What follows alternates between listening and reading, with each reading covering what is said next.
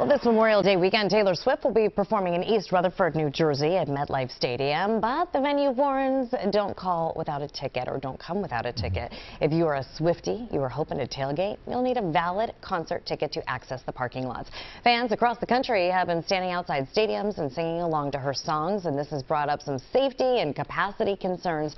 However, fans can still snag tour merch at MetLife Stadium today without a ticket.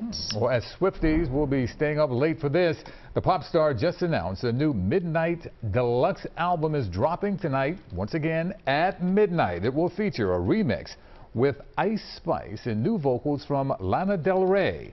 The digital and physical versions each have exclusive tracks, and the vinyl album includes a previously unheard song called You're Losing Me.